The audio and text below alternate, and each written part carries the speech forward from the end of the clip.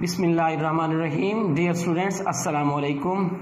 آج کے اس لیکچر میں ہم Y boys feel in college کے انٹروڈکشن اور اس چیپٹر کے انالیسس کے بارے میں بات کریں گے. اس سے پچھلے لیکچر میں ہم نے اس کے آتھر ہربرٹ ای ہاکس کے بارے میں مکمل طور پر بتایا ہے.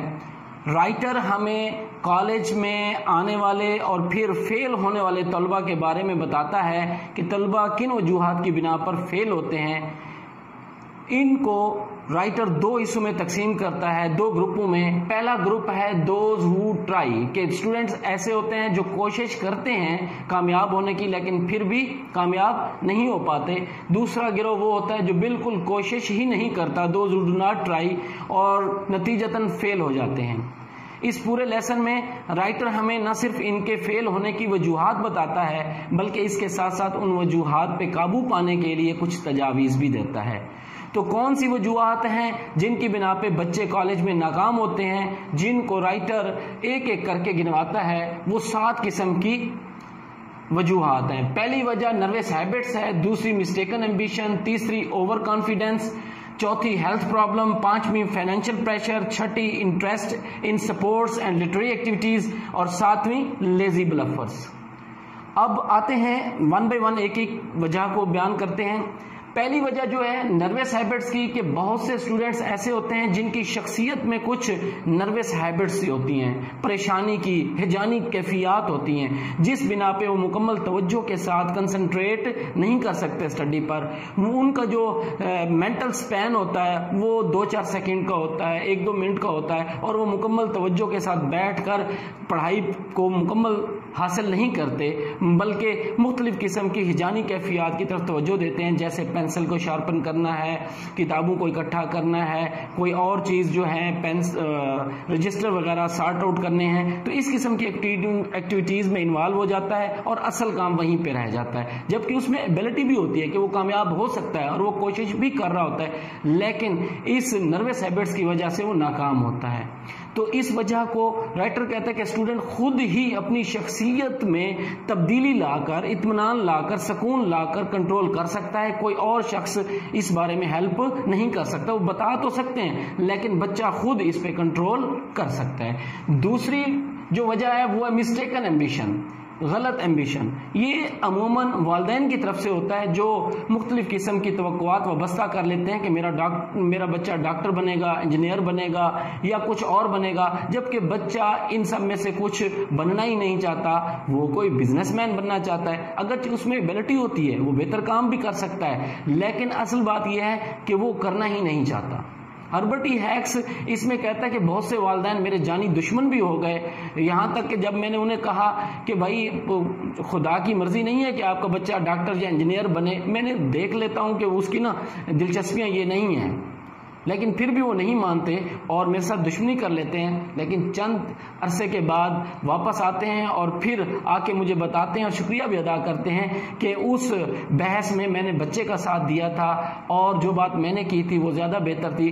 تو اس سلسلے میں والدین کو چاہیے کہ جب بھی بچے کی پڑھائی کی بات ہو تو والدین اور کالج کے اساتذہ بیٹھ کر مشاورت کے ساتھ بچے کی دلچسپیوں اور قابلیت کو مد نظر رکھتے ہوئے فیلڈ کا چناؤ کریں تو بہتر ہوتا ہے. تیسرا اوور کانفیڈنس، تیسری وجہ کہ بہت سے بچے جو بڑے کین آبزرور بھی ہوتے ہیں اور بڑی ایبلٹی رکھتے ہیں، اس کے باوجود بھی وہ ناکام ہو جاتے ہیں. اس کی مین وجہ اوور کانفیڈنس ہوتی ہے کہ وہ سمجھتے ہیں کہ جیسے اسکول لائف میں انہوں نے کم محنت کے ساتھ اچھی پوزیشن لے لی تھی، کالج میں بھی بغیر محنت کے یا کم محنت کے وہ بہتر کارکردگی دکھا سکتے ہیں، لیکن ایسا نہیں ہوتا. کالج اور اسکول کی لائف میں ڈفرینس ہوتا ہے. اب یہاں پر بھی یہی ہوتا ہے کہ جب تک بچہ اپنے رویے میں تبدیلی نہیں لائے گا اس وقت تک اس وجہ کو کنٹرول نہیں کیا جا سکتا اور بچوں کو ناکامی سے نہیں بچایا جا سکتا. اس کے لیے کمپلیٹ سیٹ آف ہیبٹس جو ہیں بچوں کو چینج کرنی پڑتی ہیں. پھر ہم آتے ہیں چوتھے پوائنٹ کی طرف، ہیلتھ پرابلمز. ہیلتھ پرابلمز چاہے وہ مینٹل ہیلتھ ہو یا فزیکل ہیلتھ ہو، یہ دونوں ہیلتھ جو ہیں اگر اچھی ہوں گی تو بچے کی پڑھائی بھی بہتر ہوگی. اکثر اوقات یہی دیکھا گیا ہے کہ جو اسٹوڈنٹس ہوتے ہیں مختلف قسم کی بیماریوں میں مبتلا ہوتے ہیں جن کا انہیں پتہ ہی نہیں ہوتا، انجانے میں وہ ان بیماریوں کو جھیل رہے ہوتے ہیں. مثلاً ٹیوبرکلوسس ہے, بیڈ ٹانسلز ہے, سلیپنگ سکنس ہے, پور ڈائجیشن ہے, یا اس کے علاوہ ڈفرینٹ قسم کی نروس ہیبٹس ہوتی ہیں جن میں وہ بچہ مبتلا ہوتا ہے. لیکن ان کو کنٹرول کیسے کیا جا سکتا ہے؟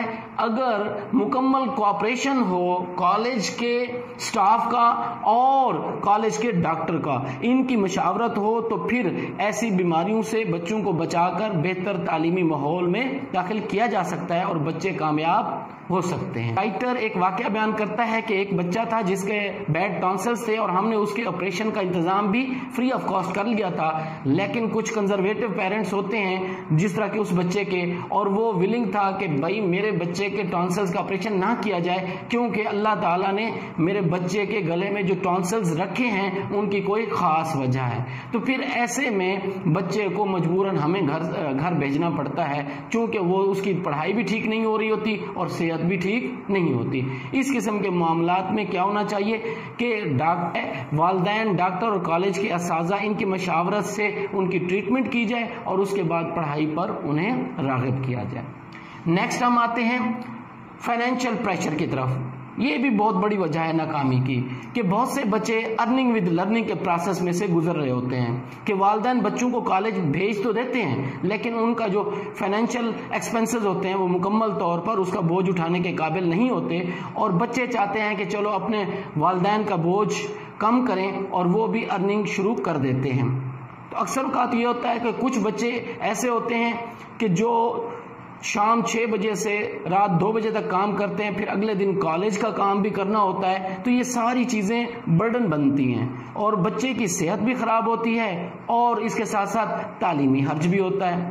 تو اصل بات یہ ہے کہ اگر بچوں کو کالج میں بھیجا جائے تو ان کو مکمل یقین دہانی دلائی جائے کہ بھائی یہ تمام تر اخراجات پیرنٹس کی طرف سے ہوں گے. ہاں, اگر کوئی بچہ تھوڑا سا ساتھ دینا چاہے, کچھ اخراجات خود اپنا بوجھ اٹھانا چاہے تو وہ کر سکتا ہے. رائٹر ہمیں بتاتا ہے کہ بہت سے معاملات میں کالج کے جو فنڈز ہوتے ہیں اور وظائف تمام کے ذریعے جتنے طلباء کی ہیلپ کی جا سکتی تھی, اس ہیلپ کرنے کے باوجود بھی بہت سے ایسے کیسز تھے جب ہمیں تھوڑے سے پیسوں کی کمی کی وجہ سے اسٹوڈنٹس کو کیا بھیجنا پڑتا تھا, گھر بھیجنا پڑتا تھا.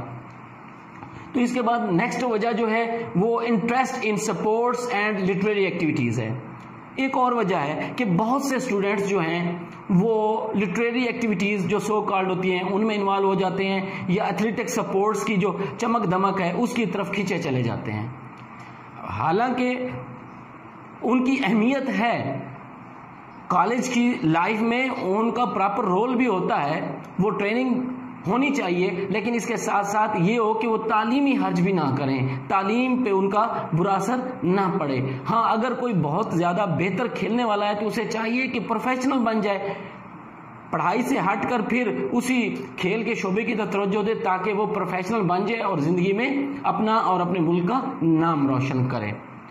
باقی ان وجوہات پہ کنٹرول آسانی سے کیا جا سکتا ہے کہ بچوں کو یہ بتا کر کہ کالج کا اصل مقصد کیا ہے اور ان کو کالج کی جو اپرچونٹی پرووائڈ کی جاتی ہے اس کا ریئل ایم کیا ہے کہ پڑھائی کر کے اچھے مقام پر پہنچیں. نیکسٹ جو ہے لیزی بلفرز. یہ لاسٹ وجہ بتاتا ہے کہ کچھ ایسے لیزی بلفرز ہوتے ہیں جو بالکل بھی سیریس نہیں ہوتے, جو ڈرفٹ انٹو کالج جیسے ہوتے ہیں ویسے ڈرفٹ آؤٹ ہو جاتے ہیں, یعنی ان کی زندگی میں کوئی دلچسپی نہیں ہوتی.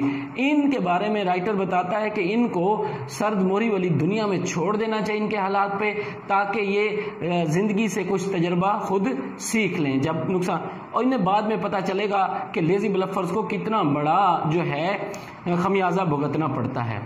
اور ان میں سے اکثر تو ایسے ہوتے ہیں جو خود اپنے رویے میں تبدیلی لاتے ہیں اور بہتر کام کرتے ہیں, لیکن اس تمام کا بوجھ ان کے اپنے اوپر ہے کہ وہ کام کرنا چاہتے ہیں. یہ اسٹوڈنٹس خود ثابت کر سکتے ہیں, کوئی اور ثابت نہیں کر سکتا.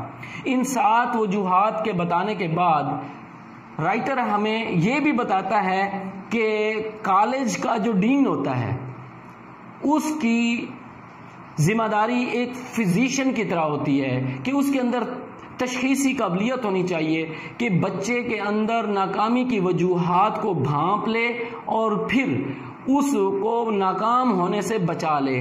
وہ بچے جو کسی بے وقوفی کی وجہ سے، کسی بیماری کی وجہ سے یا کسی بری عادت کی وجہ سے ناکام ہو رہے ہیں، اگر کالج کا سربراہ ان وجوہات کو وقت سے پہلے بھانپ لے اور بچوں کو ناکامی سے بچا لے تو پھر وہ اپنے حصے کا بہتر کام کر رہا ہے۔